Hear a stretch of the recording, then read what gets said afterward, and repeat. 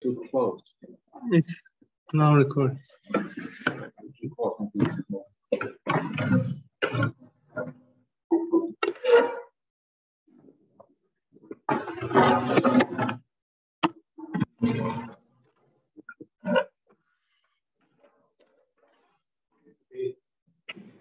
Using some old-fashioned tools.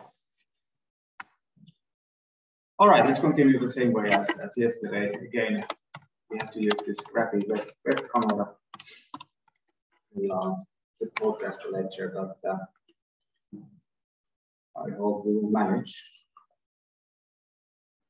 Okay. Is the voice? Yeah, I'm recording, but I'm not sure if the voice is clear or not. Okay, can anyone confirm the voice in the virtual audience?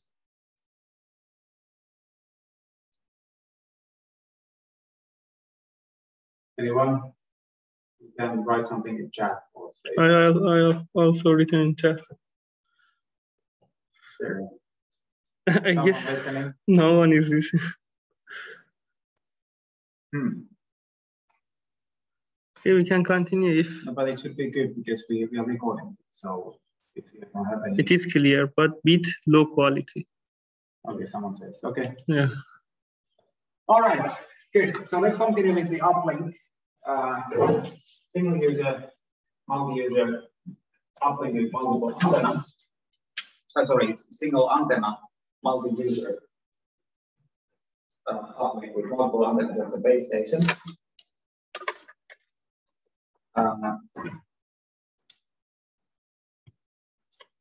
I'm now sharing.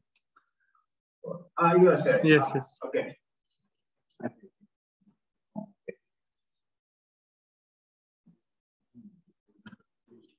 But can you close the Zoom and can you continue as usual? So you can share and video, you can do both. Yeah, you can close the Zoom, so you can use your own slides.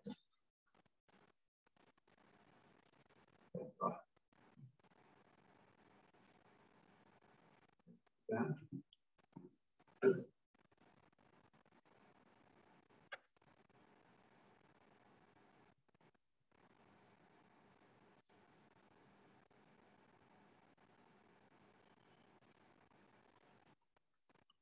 That's a good one. Good idea.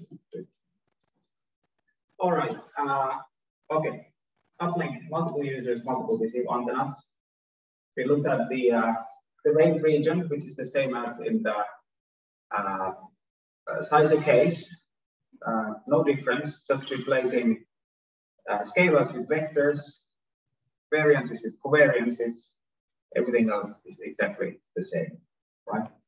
We computed the sum rate, we computed the single user rates, assuming the other user is decoded first, and the last user to be decoded, tree, for which the match filter is the optimal receiver. Then we looked at the range region, which is again pentagon, like in the sizer case. But obviously, if you have just a single antenna, the pentagon would be much smaller. Then we derived the single user rate for the first decoded user directly from the visual information formulas. Then you can also use the sum rate expression and subtract the rate, and what we get is, after some straightforward manipulations, you will get the rate for the first decoded user. This is obviously the same as computing visual information between Y and X1 for this particular case. So X2 or user 2 would be seen as interference. It's not there. It is basically SINR expression for the user 1 at the output of the linear. All right. And similarly, in the sizer case, all these points in between A and B are achieved by time sharing, right? So in point A, you decode user 1 first, user 2 second. Now, if you want to get the point C, which is in between, let's say, in between or in the midpoint between A and B, you could just time multiplex. Every other frame would be decoded with decoding order 1, 2, and every other frame with 2, 1. And you get that point. Okay, the general K-user case. So in general, if you have K-users accessing the base station with multiple antennas, let's say we have 3 users, 1, 2, 3, 1, 2, and 3. So the reset signal will be y1 plus h2 plus h3 plus noise. Okay. So for this case, for example, K equals 3. So the range region is not anymore the pentagon, but it's only the. We have 7 constraints in this particular case. 1 for each possible non-empty subset S of users. So basically, a set of users is obviously 1, 2, 3, and the subsets of 1, 2, 3 are obviously the 1, 2, 3 itself. 1, 2, 3, and then 1, 2, 1, 3, 2, 3, and then 1, 2, 7 subsets, right? So for each subset, we can then write the rate constraint. We start from the first one, so we have R1 plus R2 plus R3, which is the sum rate. Again, this is exactly the same as in the size case, right? Just going from scalar to the vector. So this is obviously maximizing the user information for the input distribution. X1, X2, X3, and Y. And that would be, when we plug it in, Y, X1, X2, X3, okay, HY minus HY. X1, X2, X3. You get a log that I plus sum over all 3 users and corresponding rank 1 matrices HK, HK. Okay, and we have these other constraints. So let's assume that user 3 is removed. So what is the sum left for R1 and 1 and 2? So R1 plus R2, bounded by usual information between 1 and 2 and Y given X3, right? This is the block that I plus summation over 1 to 2. Going through all these components, 7 constants.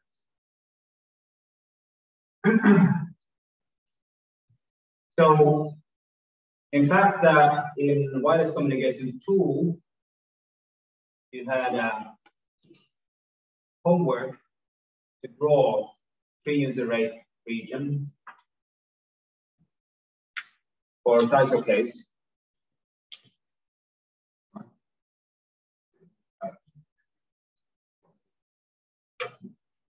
You have 7 rate constraints constraining, so all the points inside that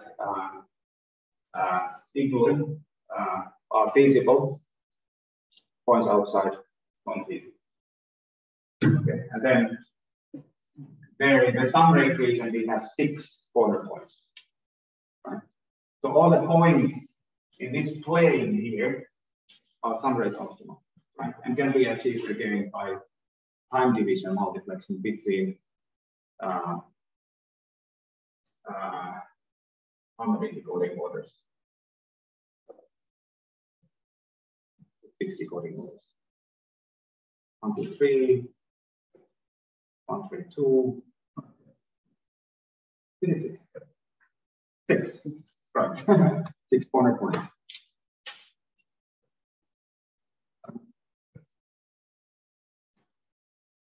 So you have all these corner points at 6 with 6 different decoding orders, and all the points in between you can get by time sharing between these 6 decoding orders. Okay.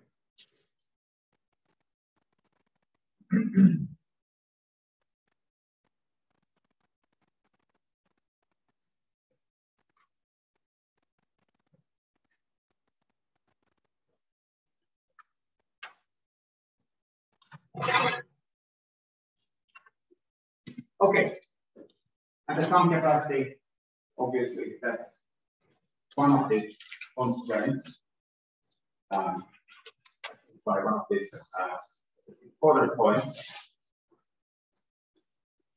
By this, so again, they say the same as before, computed from this useful information.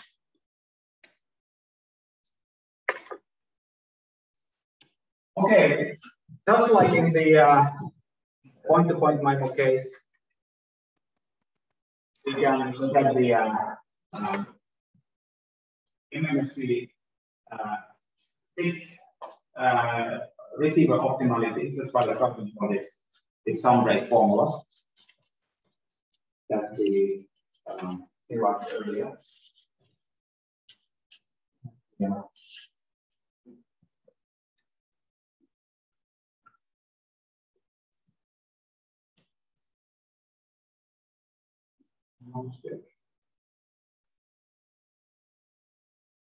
All right. Okay, so we can start expanding. For example, for any general K, you can assume a decoding order 1, 2, 3, 4, 5 K. You can also be indices the way you like. So we separate the first user from this summation, right? And then we call the remaining part as matrix R1. Okay, so we have a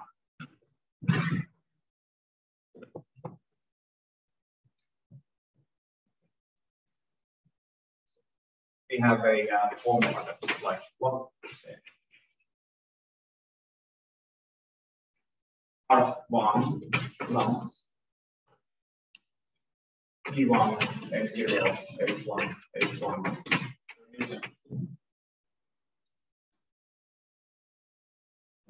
Right. So obviously we can split this into R1 square root,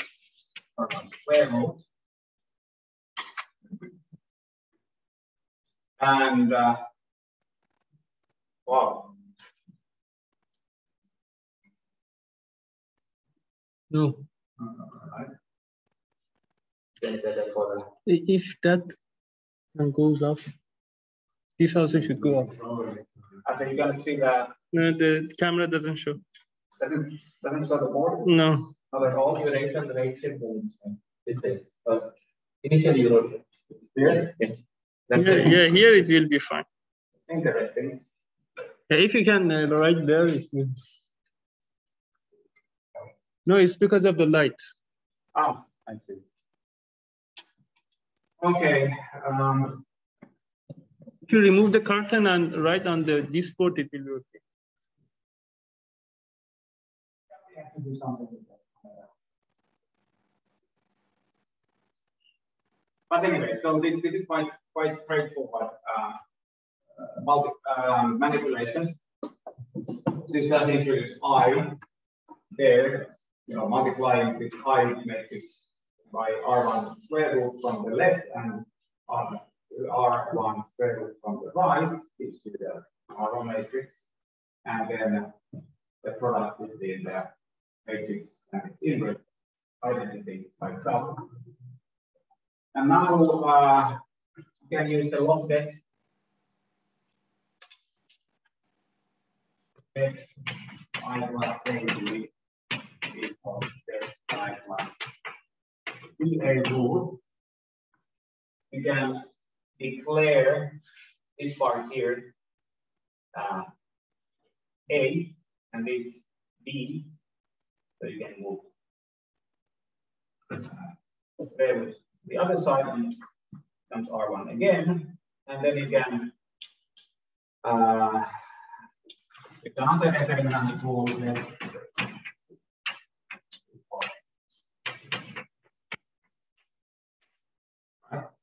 you have the product of determinants and then log product of logs.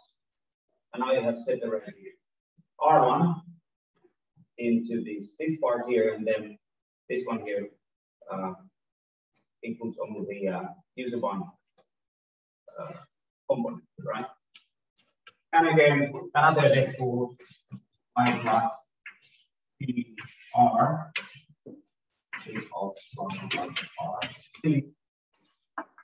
Column vector times row vector, same as 1 plus row vector times column. So this is the column, this is the column. Click them, and you get SI now of user 1. Okay, and then you can just proceed. Proceed with the remaining. Start over from here for the remaining, and then you get the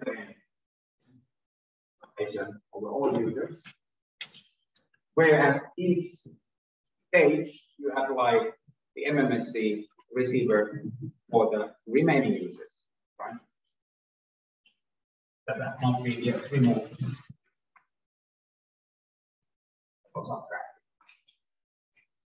Okay, that's very straightforward. Extension from the multi-antenna. Okay, then in the point-to-point MIMO, we also looked at this large antenna machine. First scenario where we have a large kind of massive MIMO base station, and then just relatively few users. Okay, so the ratio between NR and K is large, right? NR is much larger than K. Okay, then asymptotically, if you have two users and two, asymptotically, if these channels are drawn from IID, which is of course non-practical, but this also applies to line of sight case, right? Yes, when the in the line of sight case, you might recall from the biological 2, and the array size becomes large, the corresponding spatial signature becomes very narrow in that angle domain. Right? So when the size of the array increases, the channel that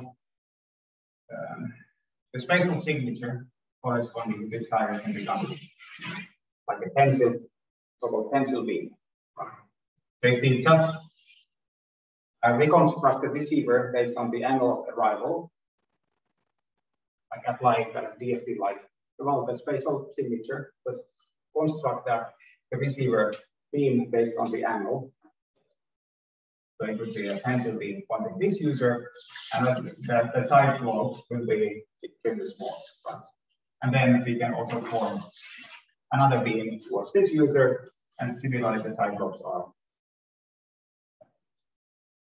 The side lobes are vanishing when NR goes to infinity, right? And it becomes just like like a pencil beam, no side lobes, no interference. The same as in the IID, right? Meaning that H1 is whatever case times H2 resolve the normalized by NR. Okay.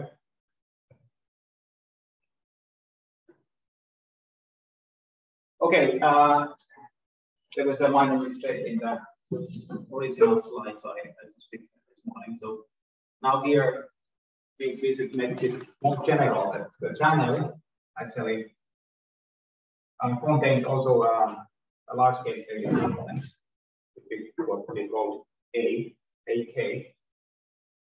HK in general,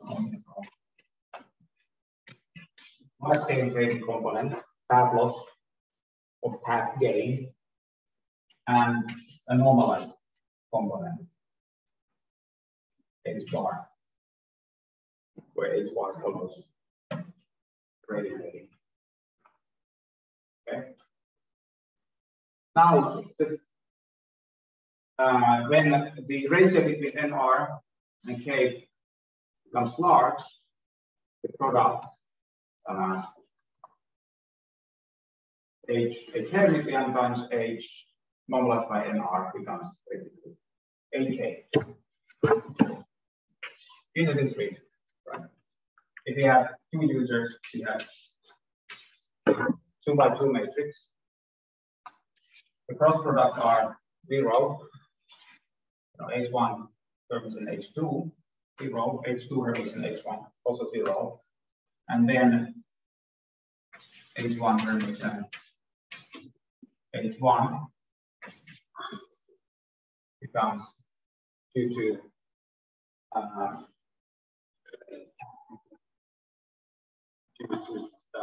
the IID normalized by NR. This is the same as H1, normal H1.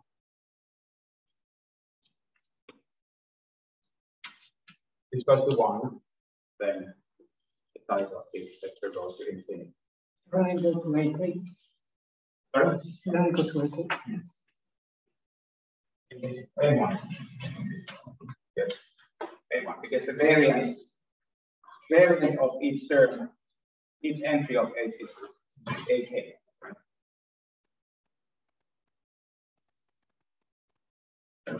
A1, A2. This particular case. Right? Now this matrix A is a diagonal, so we can call this A for this particle. All right. So now we just plug in the formula. So the KX obviously because we have a multi-user minor, no cooperation between users. So KX is equivalent to 1, 2, independent stream from each antenna. Given our allocation.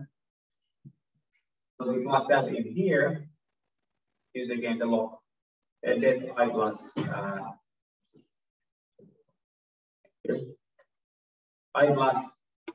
AB equals I plus BA. And now, of course, the size of the matrix changes from NR to NR.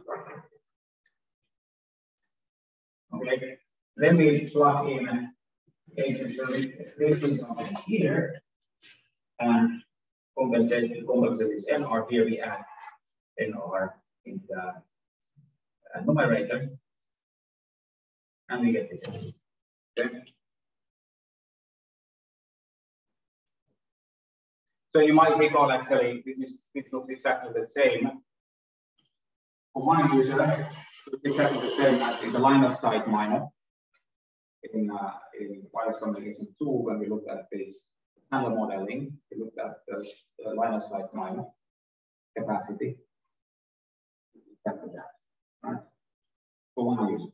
And now since we can, and this applies to the IID and line of sight case similar. It's exactly the same expression. Due to this, in the IID case, all these entries of H are independent, and the cross product of these independent vectors becomes 0 asymptotically when the size of the vector goes to infinity. Similarly, in the line of sight case, the spatial signature becomes just a pencil beam. The side lobes vanishes, so no interference with it. It's the spatial signatures that are assigned to the receiver. All right. So the match filter asymptotically is the optimal solution, but it applies to very large. You could use that only when this ratio is very large. In general, you should always use MMSC. Like if this difference is tenfold, the match filter you should use MMSC. In any case,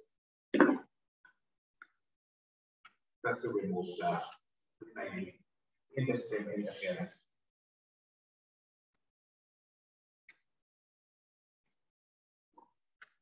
Okay, another interesting scenario, just to remind you what happens in the SINR when we plug in the MMSC formula into the general, MMSC receiver into the general SINR expression after some steps can be expressed as the scalar quantity, right? Quite neat. So now assume that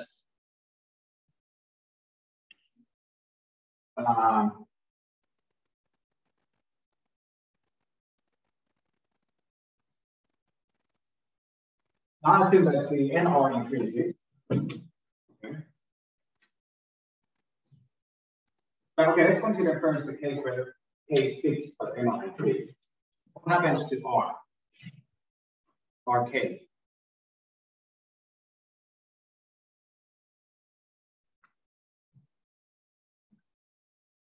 It's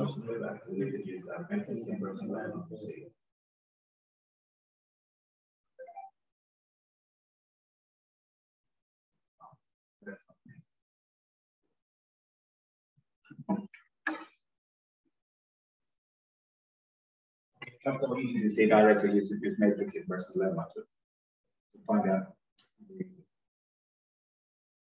to switch the dimensions.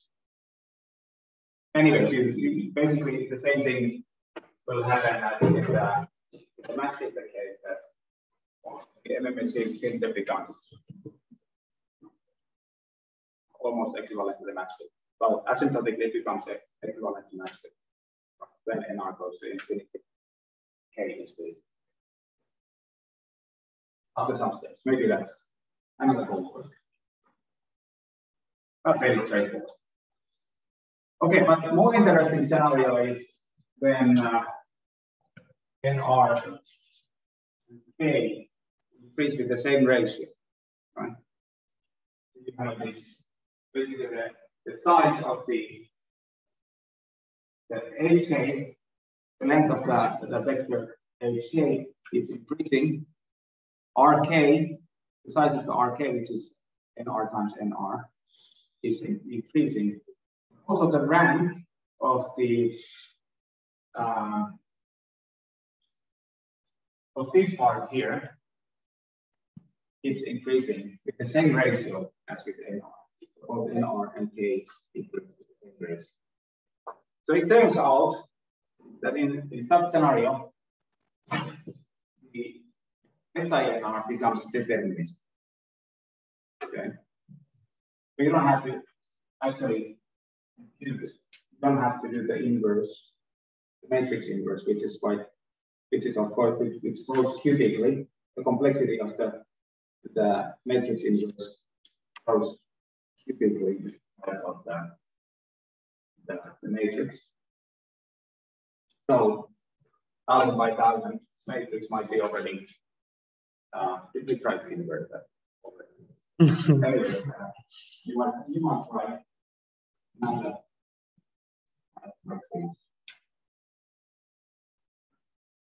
Okay, so let's see how we can evaluate that deterministic value, assuming both n, r, and k grows with its braces. So the solution is random matrix, comes from the random matrix theory. So I'm not going to go into details, just to give like very details, just to give that the basic steps, how we can apply some of these lemmas and rules and methods to compute the deterministic equivalence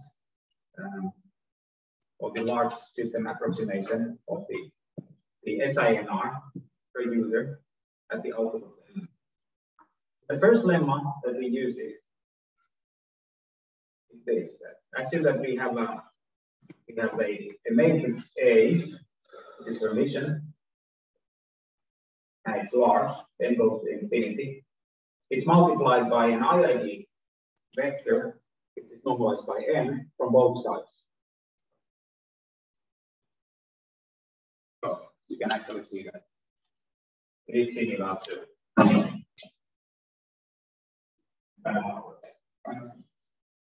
we have also represent matrix RK inverse multiplied by IID vector from both sides.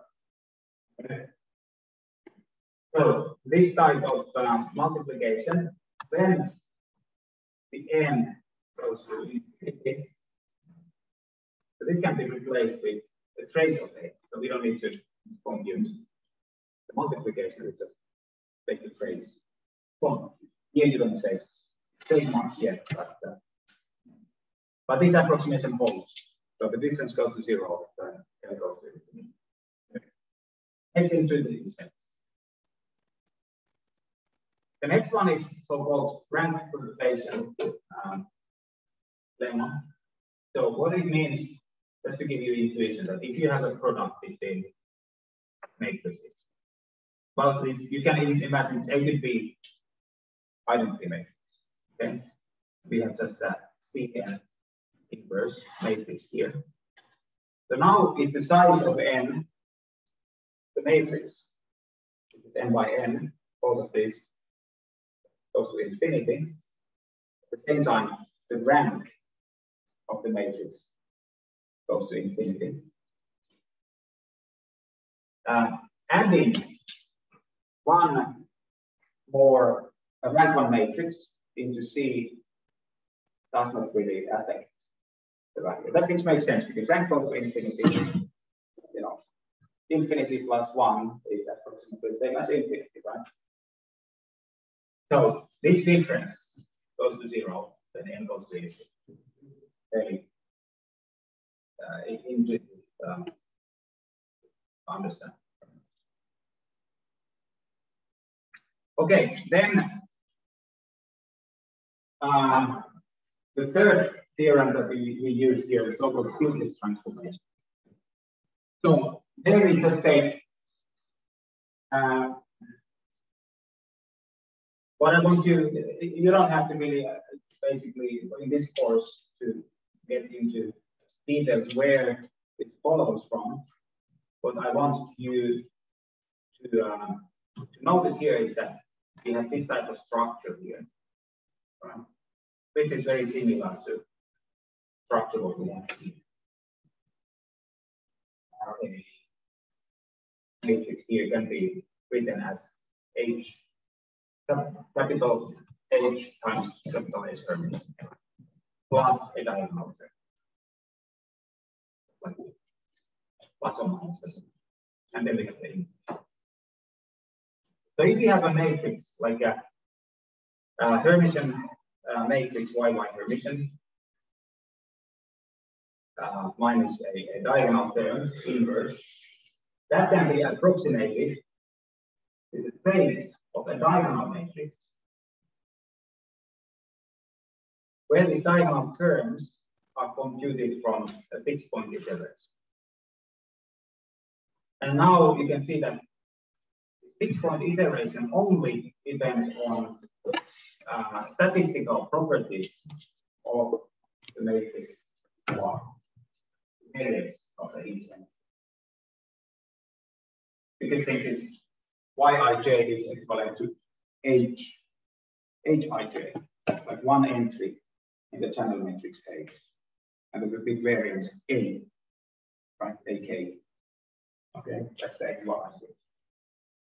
So this is the just a fixed point there. You start from some value and start iterating until convergence. Right? And then you get these delta 1 to delta n values. This is, of course, you have to. This is an approximation always. It's an approximation for finite n. This holds only in the infinity. For the finite case, there's always non-zero. Okay, but the different values when n goes to infinity. And we will see that the difference is very small, even for fairly small values. Okay, that's the beauty of this random matrix theory, that we take the very large system approximation, which holds only in the infinity, but we apply it to finite regime and get a good approximation. Okay, so how can we use these two lemmas and one theorem to compute the deterministic equivalent of the SINR formula? Okay. The SINR depends on this power allocation matrix P, diagonal P1 to Pk. And now, what we do here is that we increase the number of receive antennas to infinity. Also, we increase the number of users to infinity, keeping a certain ratio, NR over K. It could be 2, it could be 10, it could be whatever, right? But both NR and K should go to infinity. Okay? Well, it should become large. All right. So now let's look at RK. So we have this part here. We call this sigma K. Okay. It consists of, or given using K, this consists of all interference used. Okay. And then we call capital. It includes also the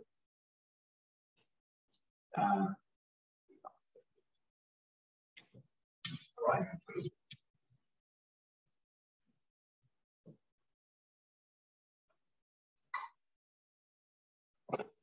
Sigma K sum over HI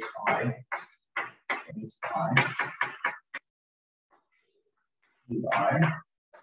This can be, of course, written as the HK bar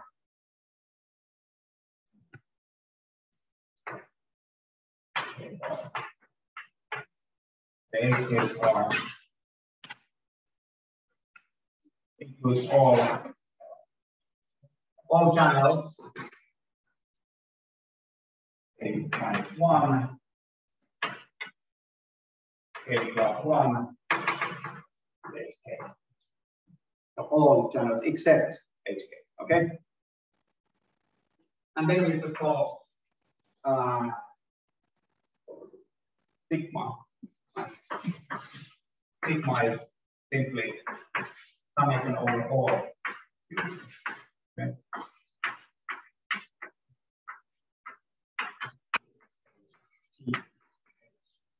Here you can see already the rank 1 perturbation coming.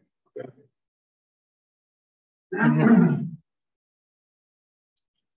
So basically, when K goes to infinity, the rank goes to infinity. So approximately the rank of these two becomes the same. Okay? Only difference of 1.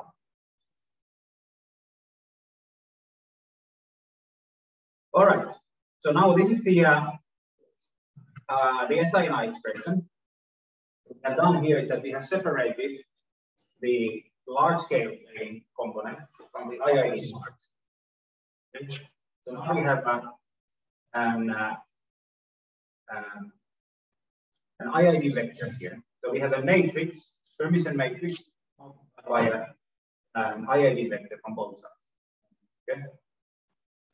But then we have to also normalize this by NR.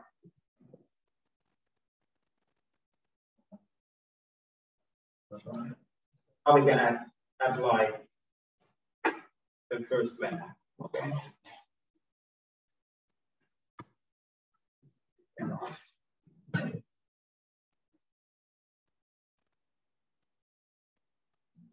So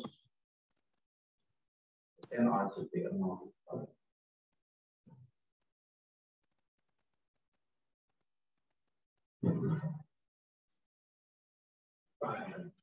I will check that later. Okay, so now we have a trace of this matrix. Okay.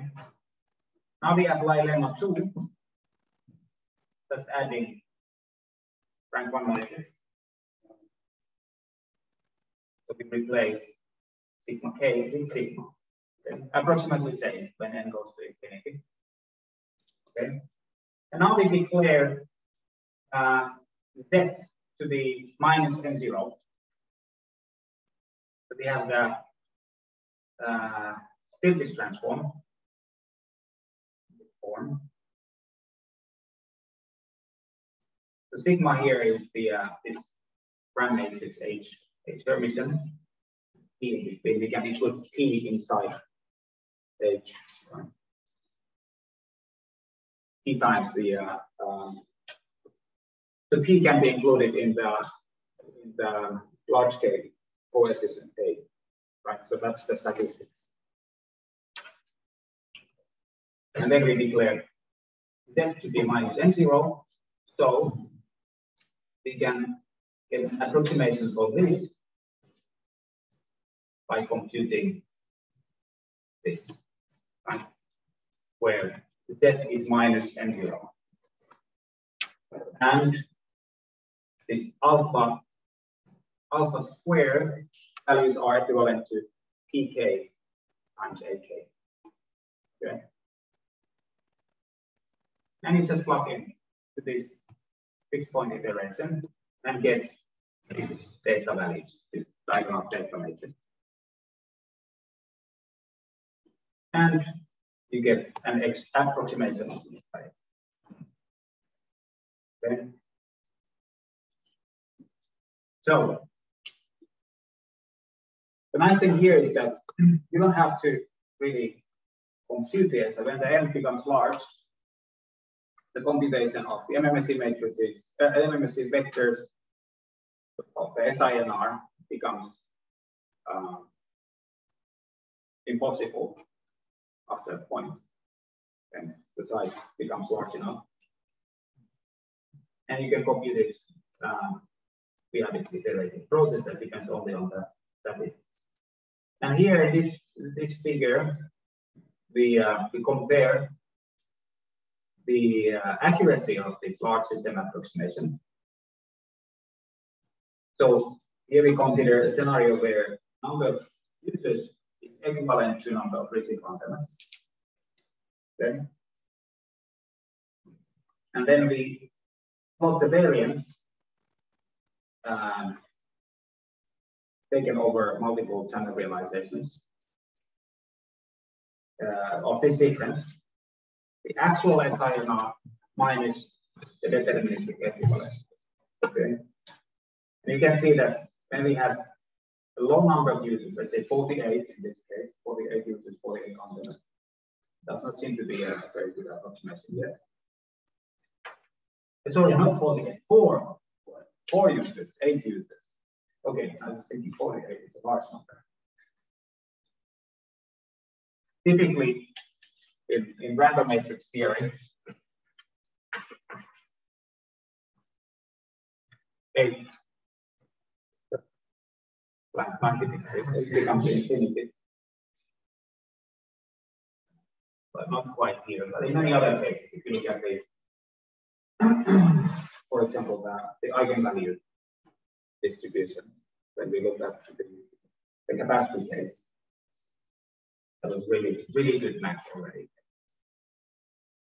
And you can see that for 16 users, 32 users, starts to be a really good match. And then it goes almost to zero for 256 users around them, right? So there's a very little difference between the actual deterministic equivalent. And recall that these users they have random channels. I don't recall that, but they might have actually the same path loss. I don't know. I should check. But anyway, it shows this equivalence. All right, let's take a little break at this point.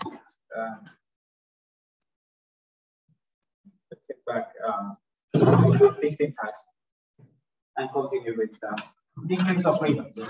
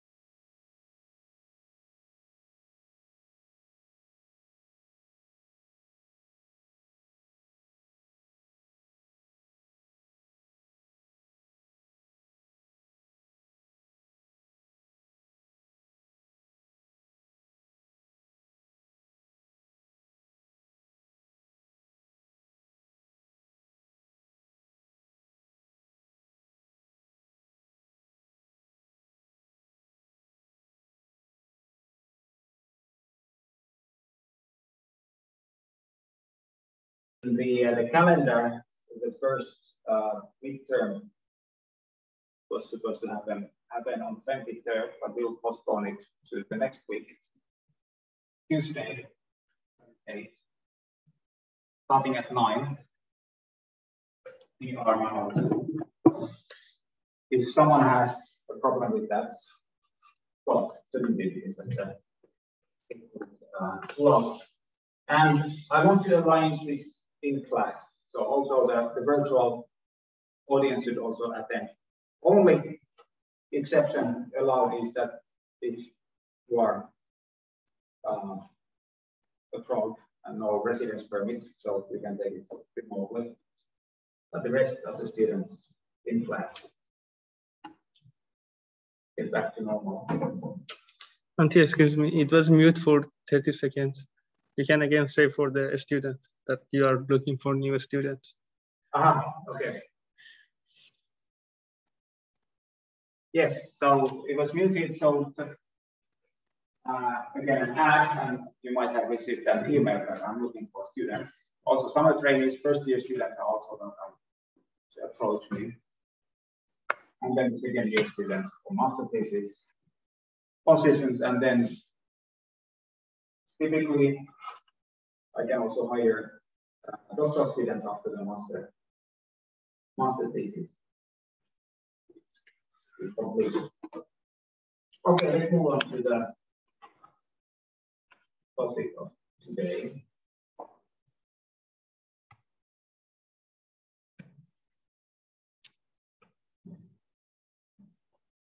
All right, just a reminder from the SISO case.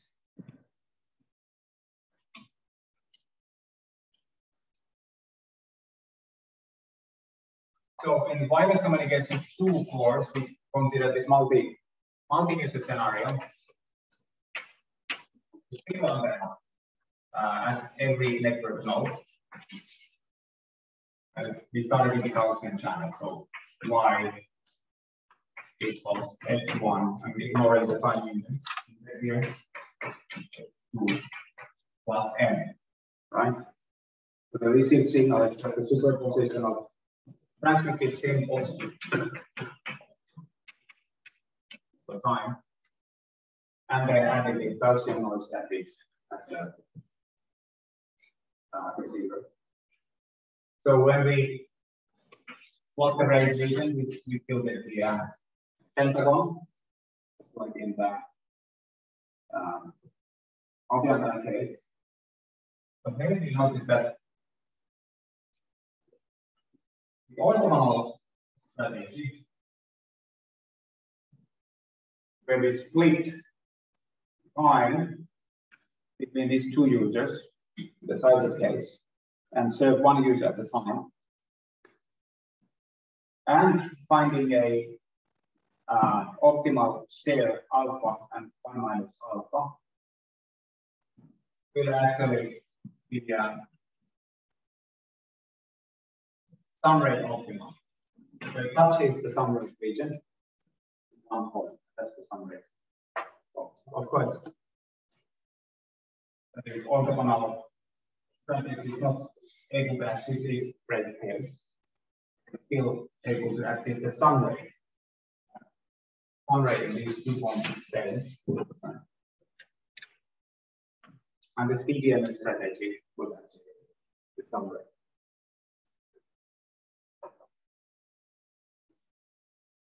But this is not the case in the Multiantenna case. If you apply the same TDMA solution, Multiantenna case, would be this one.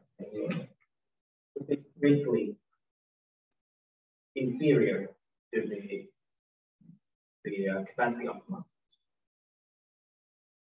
Why?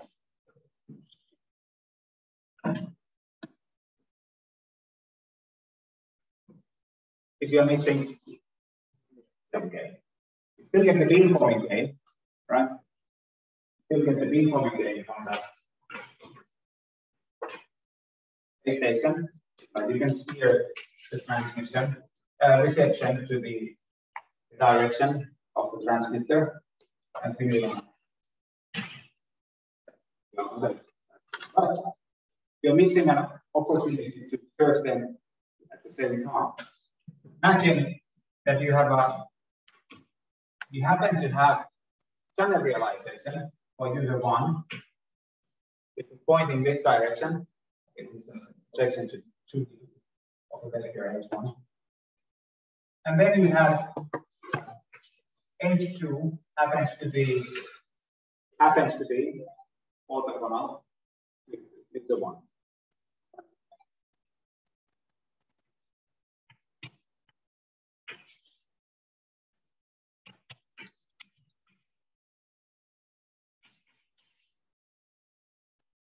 So what it means is that if we construct H hat by multiplying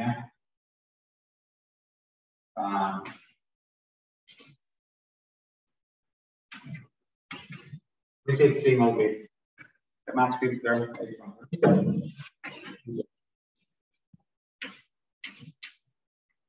where x plus x division 2 0 flow interference plus a 1 division noise.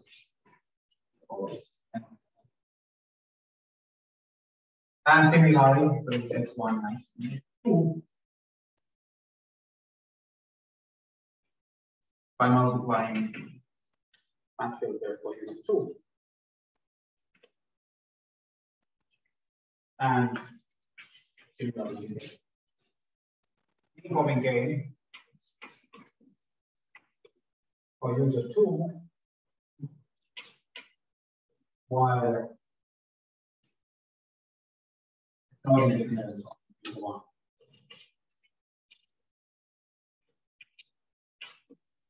Okay. You can serve these 2 users at the same time.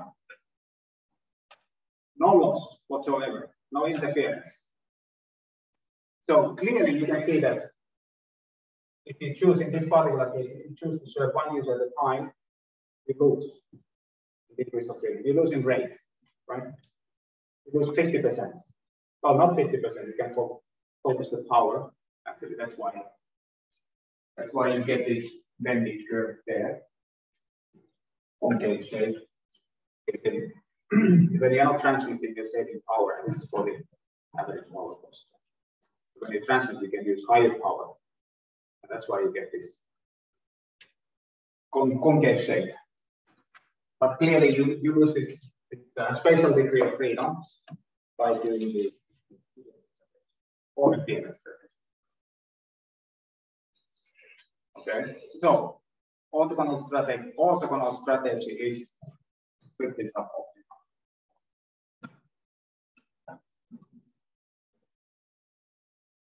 All right. And the optimal solution is using MMS system. When you get incoming gain plus your freedom gain. Obviously, this type of situation never happens in practice. The likelihood of these 2 vectors being exactly orthogonal approaches zero, right? I can be nearly orthogonal, right?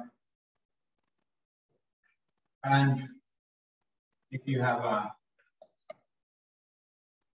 another scenario where this is H1, this is H2, we project this one to the orthogonal complement of H1, you lose a little bit, right?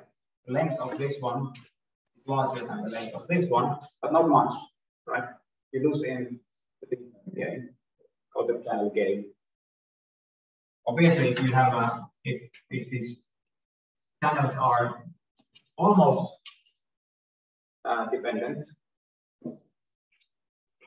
the gain from the projection, the loss from this projection becomes. And obviously, when they are holding out,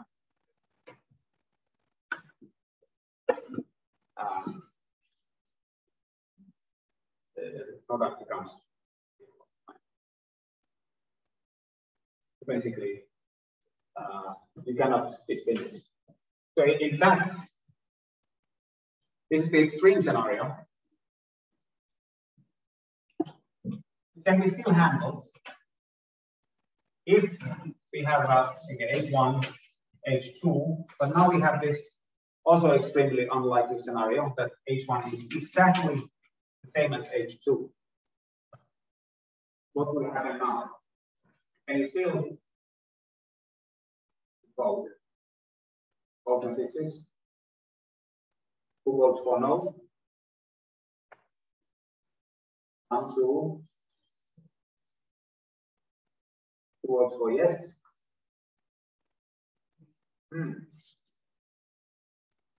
Okay, with linear scheme, certainly you cannot distinguish because what you do is you will receive a let's call it H, right? So you have H x plus H 2 plus n. Okay, now if you receive this using H revision, what you will receive is H1, H1 plus H2 plus n.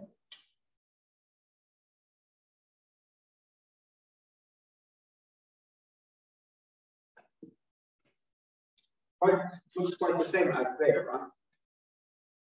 So you can do something, right? You can still do successive interference cancellation. When you look at the, because this one has power P1, this one has power 2, P2. Right? So it has still a rate region. So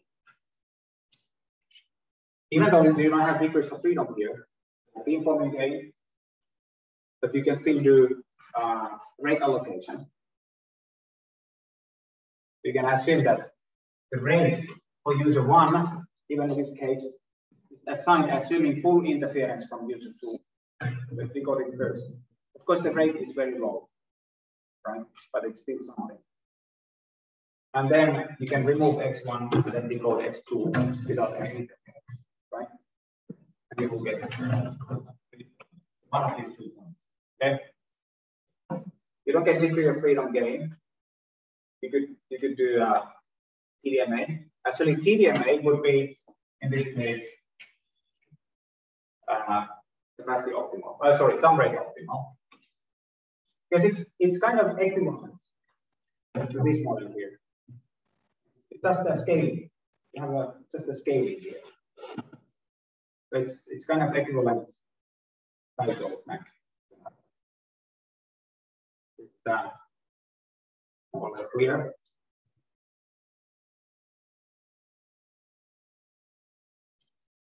Okay. Maybe you need to digest that a little bit. You know, it's the same as, you know, you assign this to be 1 and this to be 1. Right? Then you're left with this scenario. And still you have to rate region, but no degrees of freedom. Or just 1 degree of freedom. Okay, so of course with MMSE 6, you can handle scenarios. For example, if you have let's say 2 antennas and 4 users. With MMSE 6, you can search them all the time. Okay. But the first 2, if you choose to serve all the 4 users with 2 degrees of freedom at the same time, first 2 users will be highly interference limited. Right? The first user will see interference from 3 other users. It has only 2 under. Base station has only 2 under. Distinguish them in space. So you have to assign very low rates for that user. Right? Also for the second user, after removing the first user, the second user will still see interference from 2 other users. And only 2 degrees of freedom. Right? After removing the first 2 users, then you have 2 users left. Then you have 2 degrees of freedom, right? The space domain. So you can, with the linear filter, assuming that these channels, remaining user channels are, say, sufficiently different, right? That? Yes.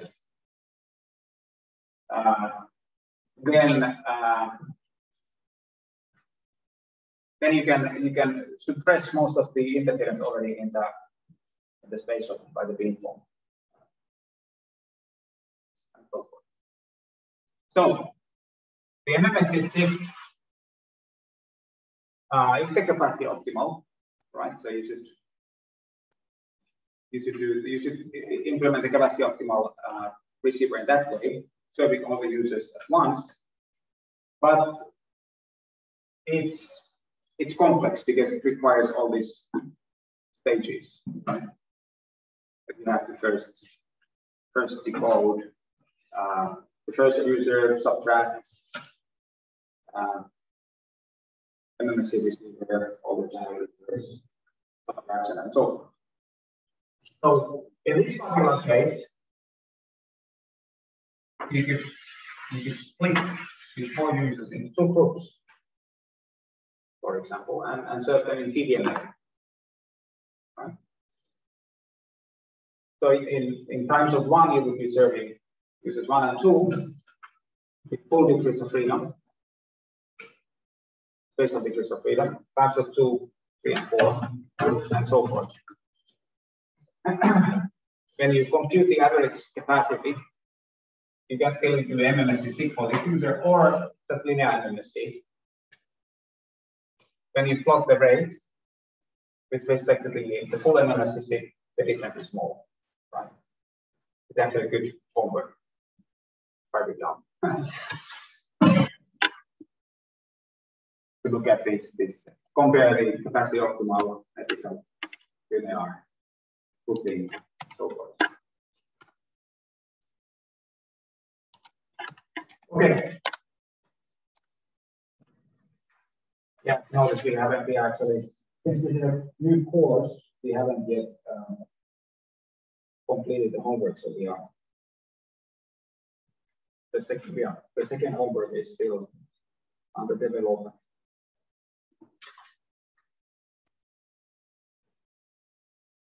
Okay, let's move on. So this also follows the same steps as in the Sizer case. So far, so good. Now we notice that this degree of freedom, spatial degrees of freedom, was the first major difference when it comes to Sizer, right? Well, that's the only difference. All the process is exactly the same as in the Sizer. But now the orthogonal allocation is strictly suboptimal. Okay, similarly as in the Sizer case, you can consider flow fading. No channel state information to transmitter. So for simplicity, we assume this flow fading scenario that the channel gain is fixed over the transmission, but unknown at the transmitter. So the transmitter really does not know which rate it can for sure. It can communicate with guaranteed success of decoding. Right? So there's always an outage probability. So obviously, the smaller you set the rate at the transmitter, the larger the outage. The larger the success probability, smaller the outage, and vice versa. Right? So it's a bit of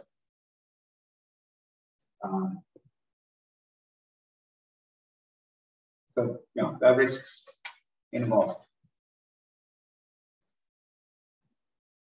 So if you look at the if you consider the 2 user case, simplicity, 2 users.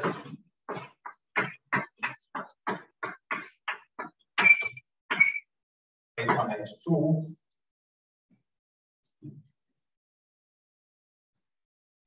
So we have for a given pair, H1 and H2. Okay? So users are transmitting symbols, encoded symbols to the Gaussian code book, assuming Gaussian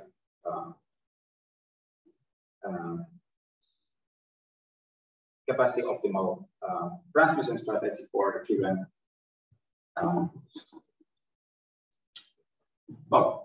Gaussian signaling at the transmitter. So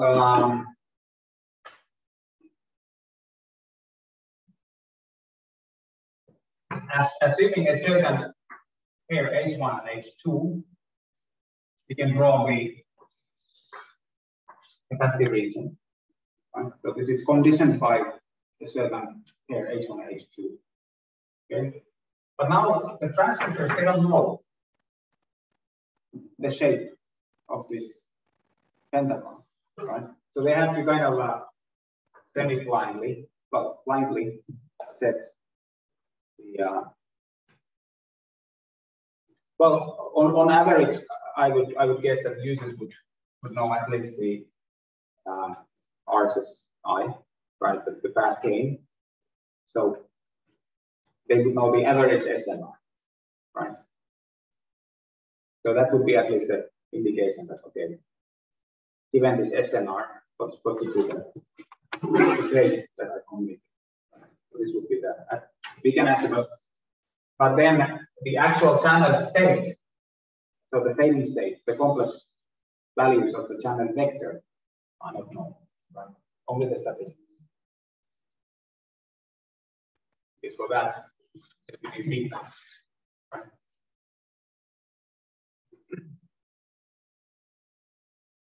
Okay, so now, given this channel H2, if user 1 uses to transmit with this rate, okay, here it's less than the single user bound, but at the same time, user 2 chooses transmitting to this rate, so the rate pair would be here. So it's clearly outside the rate region, right? It cannot be decoded, right? Because if X2 was not there at all, then receiver 1 signal could be decoded. But since that the base station receives a superposition of X1 and X2 multiplied with the channel coefficients, it should first decode 1, assuming the other as interference, right? So none of these X1 or X2 can be decoded, assuming the other one is interference, right? Because the point is outside the rate region. Same here, right? This point satisfies 2 constraints out of 3. It satisfies the single user bound, but not the sum rate bound, right? Only the points that are inside the rate region are decodable.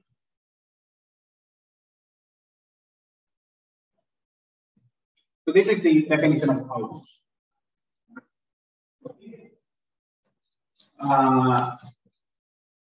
For a given rate allocation,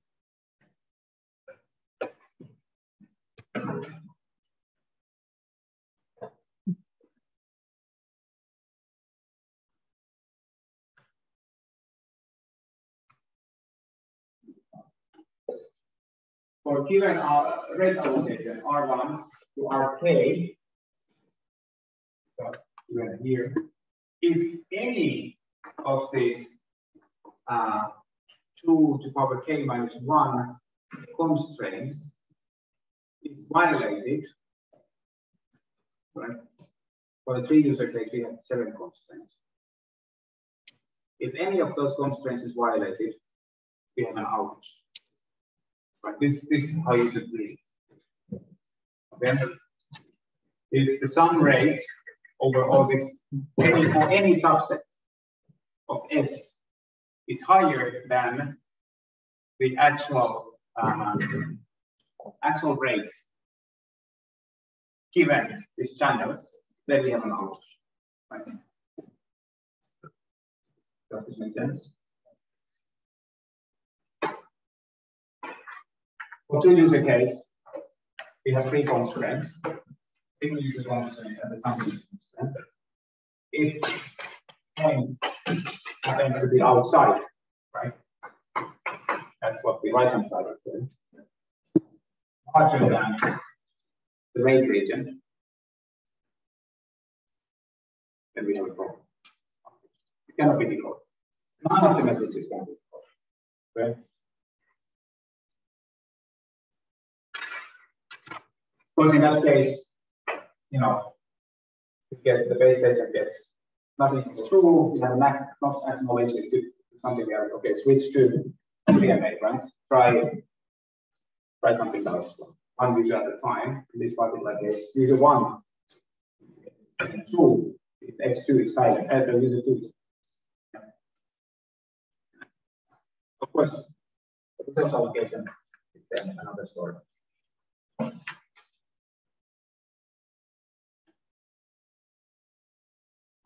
Okay, fading channel, but now transfading. So basically, when we are transmitting, the signal model is written. The channel is not anymore fixed, but we have the received signal, the timing is combination of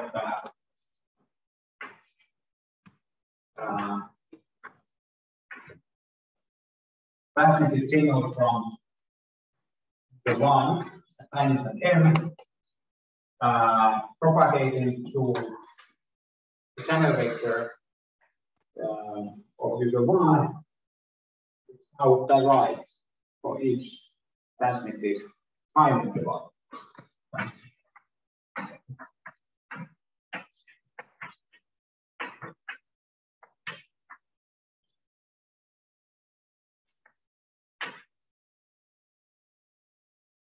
So for simplicity, we assume here for the capacity computation that each n is drawn from IAB, right?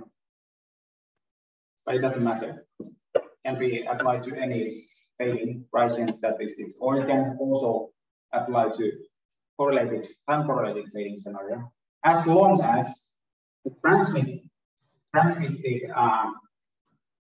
code word covers all possible channel realizations, right? Then with every capacity applies.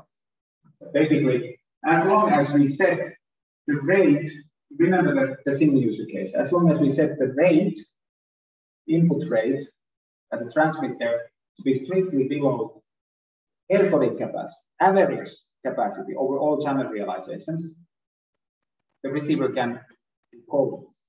Of course, this requires that we have to know average over both the noise and the fade, right? So you have to, in practice, the code words has to be extremely long, right? Or infinitely long in the capacity sense. If you want to approach the capacity, the code words because you have to average out the impact of both noise and the failure in time with that. Of course, if you have a frequency domain also available, then you can also average over the frequency overfitting. But now the rate region is the same as for the fixed non-scenario, but replacing, just adding the expectation. Okay, exactly the same.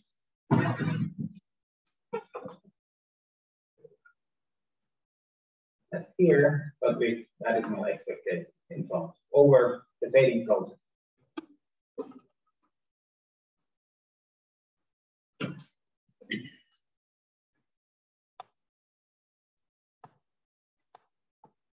And the resulting rate fusion is again, but now this constraints, rate constraints are average constraints over the fading statistics of H1 and H2. Okay. So as long as the rate is assigned the average rate from both users and whatnot. If the rate here happens to be inside this rate region, after averaging over all the channels, making the code words so large that, that all the fading realizations can be included in that average, then we can guarantee encoding. Of course, in practice, This is not practical, right? Because think about the implementation of the MMS state. Right. First, if you decide decoding order 1, 2, right? So you want to decode first user 1, assuming user 2 as interference. First of all, you have to collect. You have to accumulate all these samples, time samples in the memory. Memory goes to infinity, right? And well, almost infinity. And then you process over this very large N to detect the transmitted message or messages over this N transmit symbols. And based on those, you can reconstruct the X1 for each transmitted time interval, and then subtract from the received time samples from the memory to remove. Also, reconstructing basically the whole thing here and remove it, right? So, infinite delay, right? You have to wait and then subtract from all those memory elements, and then you can proceed to user 2 without interference.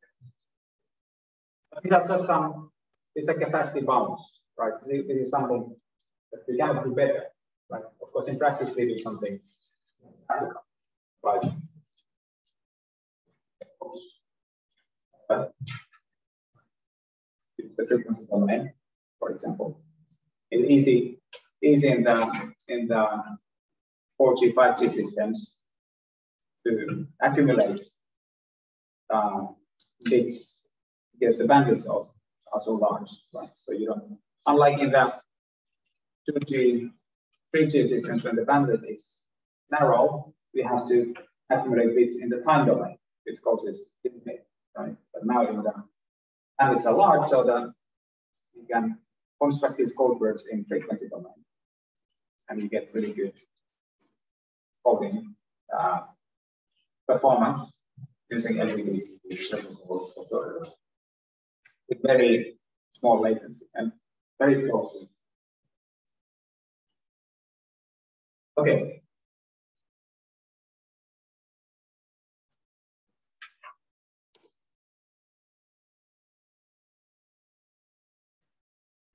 So those two scenarios were without time setting information. So now if we have full CSIP, is now over time, but we could also imagine that this expectation is over subcarriers, right? It's just one time instant, but then we have very frequency selective channel, like in your homework, like you actually have every subcarrier is IID.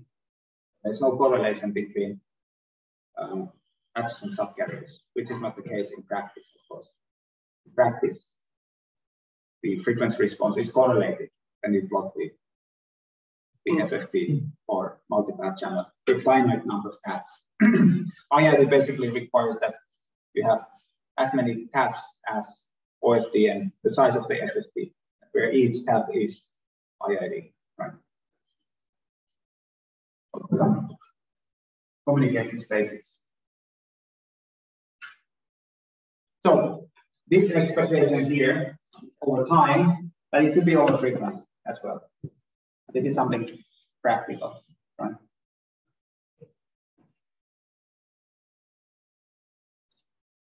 Because expectation over time requires that you go to infinity in time, right? This is not practical. Okay, so now the difference in the previous case is that we can make the power function of the channel. Previously, there was no CSIT at the transmitter. The power is fixed. We don't know. You can of course fluctuate the power, but it doesn't help because you cannot really you just lose actually in that case. It's the optimal strategy is keep all of this. Now, if you know the channel, if you have a full CSI view, basically the base station, of course, the users, this user here, for example, it doesn't. There's no way without explicit feedback for this user to know the channel of the second user, right? There's no way. Even if we have TDD. In TDD, of course, this user can measure its own channel from the downlink pipes. But it does not know this channel. But the base station knows everything. So base station can do this computation and then maybe inform its power allocation decisions and rate allocation over the downlink feedback channel, right? And that's the way to implement this type of resource allocation in practice in uplink. All right. Still, for a given power allocation, if we take any power allocation, fixed power allocation, we get a pentagon, right? For another power allocation, we get another pentagon, right? Another pentagon, or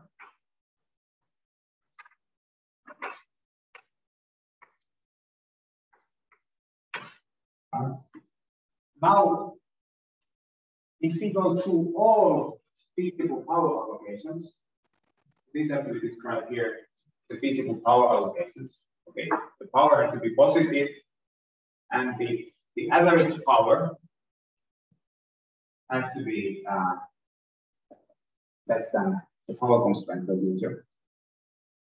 But now we can allocate this power freely in time domain, right? We can choose to not to use power at all given time interval, and then use more power for another, or any combination. Or we can think this as a power allocation over frequencies, right? We allocate more power to good channels, less power to let's say faded subcarriers and so forth.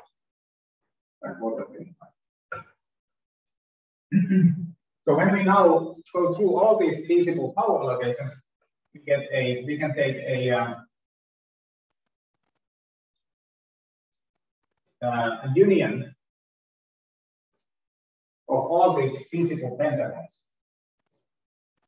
Now, when we look at this break region of the union, it has these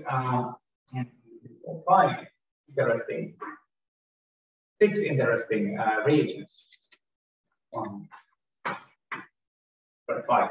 Okay, we have a flat region here, then we have this concave region here, and then we have the flat region here, concave region here, and again flat region.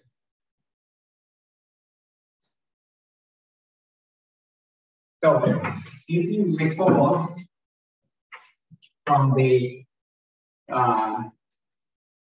wireless communication 2, the break region for uplink with signal transmitters look slightly different. We had a flat region here due to the individual power constraints at both users, and then concave part here.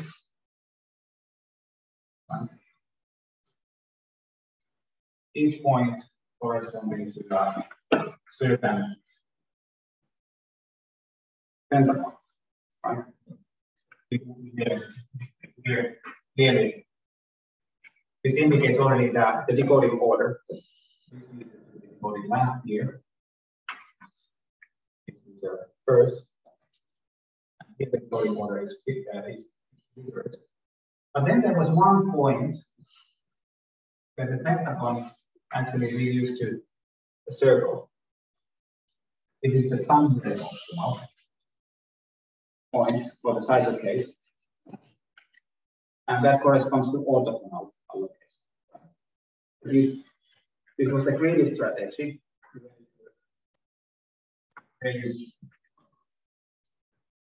Big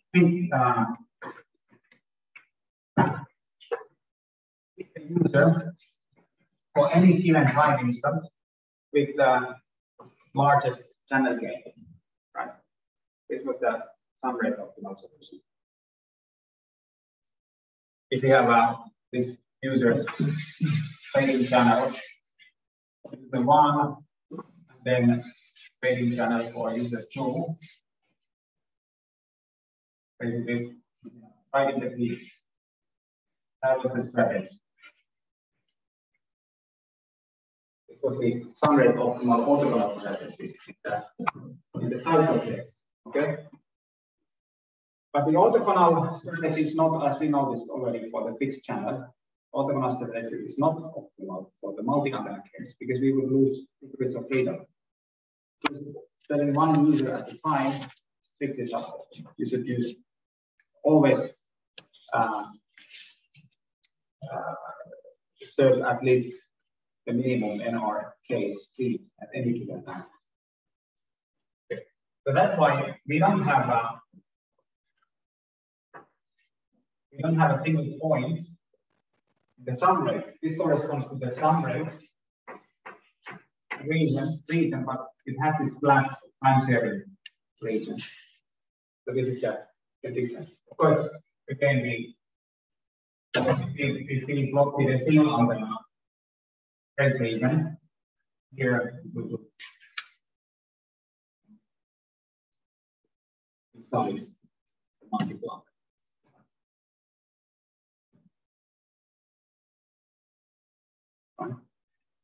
Okay, similarly to our case, we can find the whole rate region using this weighted sum rate maximizers. There's no need to go through all possible feasible power allocations. But you can maximize, you can find a point in the rate region by fixing a ratio mu1, mu2. Either standard or slope here. And change the line this ratio. Now you will just go through a grid of these ratios, and then you can collect all the points with a certain parameter. And then you get approximation of that. Okay, I'm not showing here the basic formula is very much the same as in the size of case.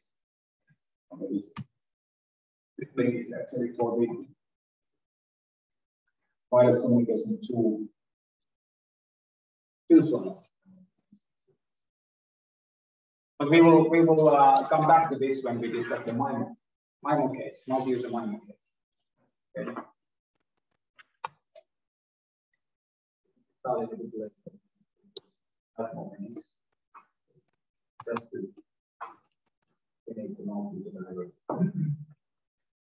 All right, so we discussed about already I started with this one user at a time strategy, which is sum rate optimal in the size case, right? For any time instant, you choose just one user, which happens to have the best channel at the given time instant. Right?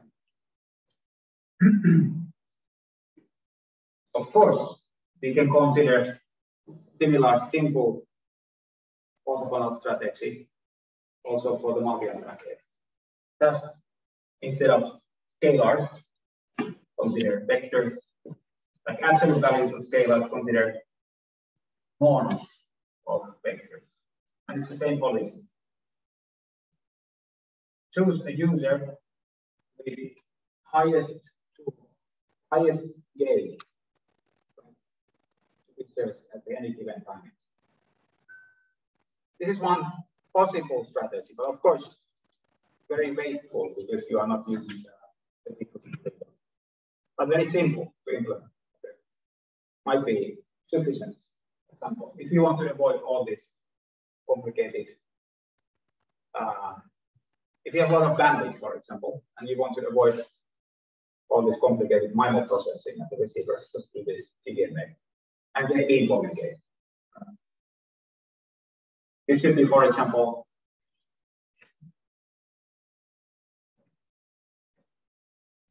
like for example, if you're operating on the, let's say, very high frequencies, right? And you need anyways large antenna arrays, like in the YG standard, which operates on 60 gigahertz. But then it requires a large antenna array to recover the band loss. But implementing a fully digital receiver transmitter structure for such scenario would be very costly. So what you can do is that you just have one baseband chain, but then analog beamforming. Like it's just, yeah. But there are a lot of complications that you have. You don't know the channel, you have to search for the user in the handle and try all these possible directions. But in the end, if you have multiple users, in that case, this would be this, you could implement the same policy. If you can serve only because you have only one degree of freedom, because you have only one baseband chain, you can serve one user at a time. But if the beamformer happens to be matched, if you have some statistics or other means to run the channel, I don't know, that you could point these analog beams to the strongest user at any given time, you would get the same. Okay, let me also do this scenario because it applies to, let's say, indoor scenarios where there's very little grading anyways. Awesome. If you apply this, you would actually choose the strongest, the closest user always, right? Because that has the best channel. Okay. Then you have to compare this. Okay, but anyways, in general, you can consider the same extension of the size of case to multi-bundle case, restrict it to be strictly orthogonal, serving the strongest user at the time. What happens that the statistics changes. You recall that in the single antenna case, the statistics of the HK square follows chi-square distribution with 2 NR degrees of freedom, right? This corresponds to NR1, so 2 degrees of freedom, Rayleigh trading. Now, if you consider larger number of antennas and normalized, right? So this is a chi-square distribution with 10 degrees of freedom, 5 times 2. 2 degrees are IMQ, right? Because it's complex value. So you have 2 degrees of freedom from IMQ times number of antennas, 10 degrees of freedom. So you can see that the distribution gets narrower. Now, if you go to extremely large number of antennas, so we have a single antenna case,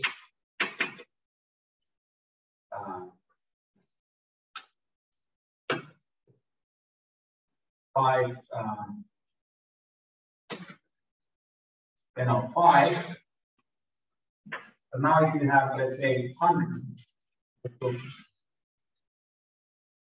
something like this, because of the average, right? H divided by NR, that goes to 1, and NR goes to infinity, right? This is exactly what happens. So when the size of the antenna array becomes large, the distribution of the channel gain at the output of the match filter becomes less and less, right? So you can see that in the single antenna case, there's a huge variation in this value, right? So if one user happens to have this value here, that the other user will have a much higher channel gain value, right? So when you add users, you have more and more users, it's likely that one of the users will have a large value, right? because the tails are long. The tail is long for this case. But now, when you have more antennas, there's a lot of averaging over antennas, and therefore the difference between users vanishes, right? So you don't get this selection gain, multi-user diversity gain anymore. Asymptotically, you have just a peak here, no selection gain at all, right? Okay, let's continue with this next Tuesday. Okay, then we'll go on to this morning and start.